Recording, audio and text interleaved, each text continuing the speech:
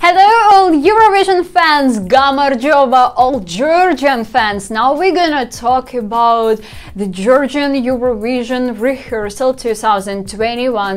It's Tornike Kipiani and tender song You.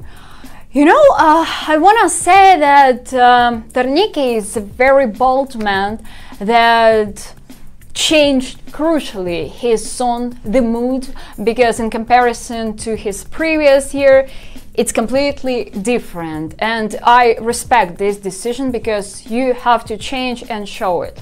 Maybe it's not a good change for this Eurovision. A lot of people writing like, I'm sleeping, I'm bored, and it actually sounds like lullaby, but very tender, very sensitive lullaby. I like it. It just gives us another emotional state. It's perfect, for example, for road trip. It's perfect for walking under the moon. It's perfect for looking at the sea, at the waves of ocean, something like that.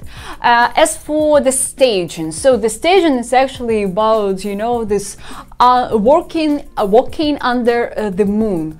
The opening is very beautiful. I like this music, like it just, inside you, it's coming inside you and covering you with this energy.